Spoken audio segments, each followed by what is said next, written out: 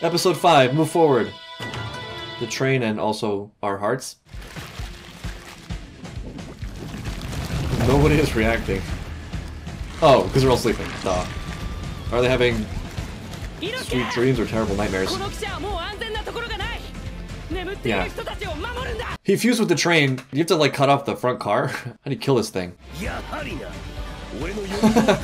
That's true, he was sort of there all along, right? That was his working theory. It came true. Nice. I don't remember him talking very often about like helping people, although I guess it's all in the name of being worshipped. This title keeps getting more and more extravagant. Move forward. I don't understand how you fight this thing, honestly.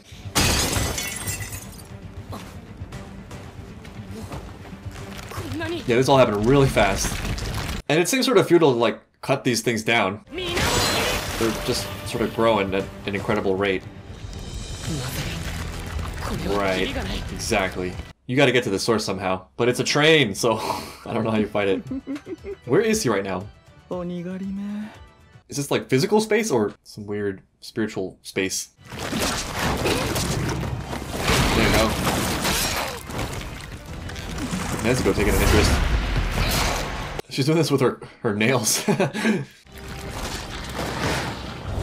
Oh god, this is one of those annoying boss battles where like you have to fight the underlings while you're fighting the main boss.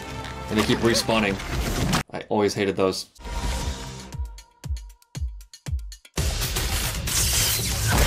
Oh damn, that was an entrance. Holy crap. But wait, is he doing this consciously? That's pretty badass. And he keeps going. Nice. There you go. So no, he was not doing it consciously. Still was awesome. Is it the first time any one of the characters has seen him in action? Or seen him do those attacks? Now only Nezuko knows, but I guess if there's anyone he was trying to impress, it would be her. Yeah, Rengoku's the real key. That could shift the tides. We're stuck, yeah.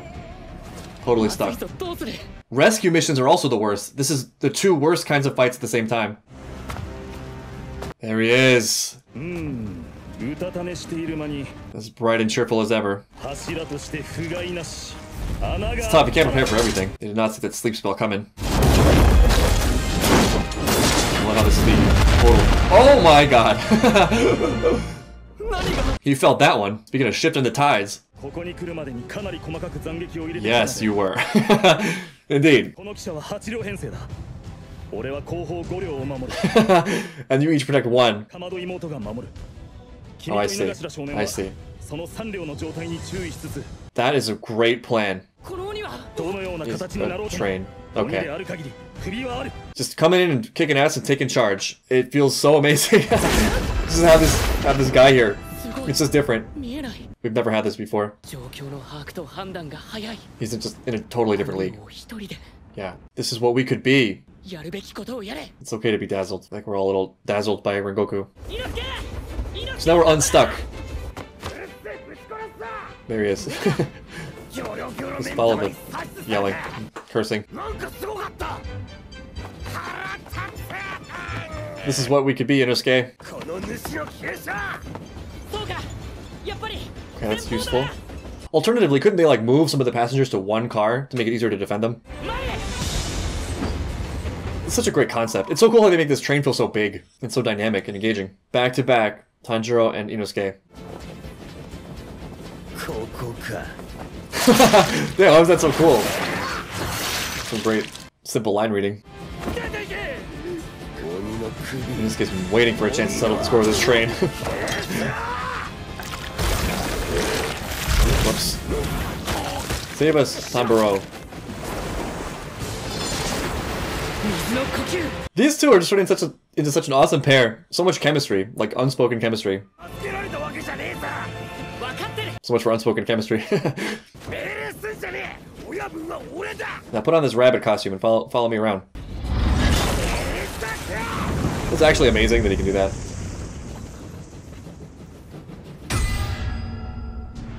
It's Attack on Titan if Attack on Titan was a train. Yeah, it's like the female Titan guarding its neck. If the female Titan was a train and not Mikasa. Well, they both studied the breathing, right? They both did the gourd thing. There he is. Well, Tanjiro can get out of this, but I don't know about Inosuke. Oh, there you go. The instructions. Right, right.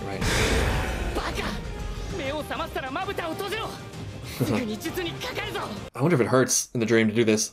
I mean, they're sort of everywhere. How can you avoid them? That's tough. Nope, nope, that's not, nope.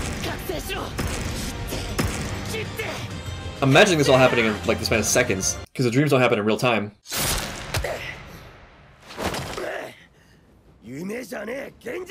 Oh no! Whoa, that was, holy crap. That was actually genius on his part. Imagine if he went out like that. I love how Inosuke was the one to snip that out too. Is that what it is? It's a mountain god? Ah, because of the mask. What is your problem, dude? Why do they all have ice picks? Oh, good thing it was just an ice pick. We gotta help him. Tanjiro. Why are they so cool together? It's amazing. Right, back to the breathing. All comes back to the breath.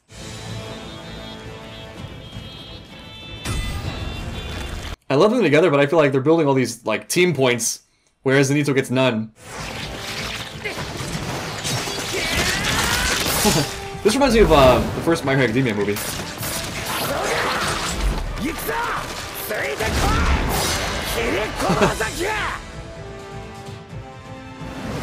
Here we are, synchronized. He's pulling out the fire. Nice. That's gonna be the thumbnail right there, I think. Part of it. Rengoku holding it down inside.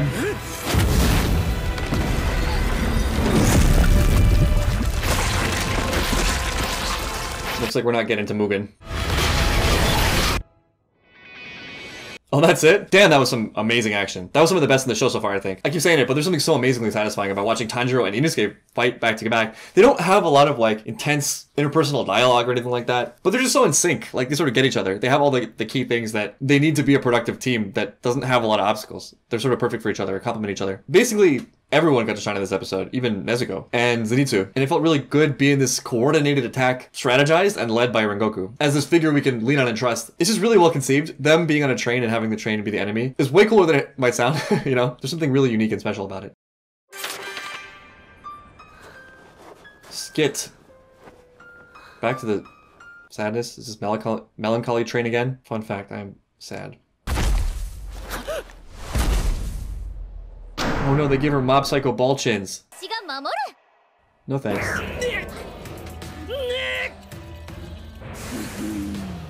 Chin. Ball chin. Yeah, that's the worst of all the dreams we've had so far. Yeah. Notice where he's most bothered. Yes. Oh, a butt is another thing it could be, yeah. Okay, that was interesting. Speaking of nightmares, I guess we're sort of coming to the end here. This arc is just flying by. I think we only have 2 episodes left. They really pack a lot into this short arc. I think that having gone inward, especially for Tanjiro and Rengoku, although I'm looking forward to seeing a little bit more of the latter, which I feel will come up, makes the action that follows it all the more meaningful and special. Tanjiro sort of having to deal with massive issues he's been putting off mid-battle and emerging victorious through wits and emotional strength and also his bonds gives the fighting that extra power. And adding to that the fact that they're fighting together, like I said, makes it really satisfying. It's like the Rui episode, but throughout, you know what I mean? And making it even more satisfying is the fact that it's not just Tanjiro, it's all of them really shining. It's sort of a spectacular episode.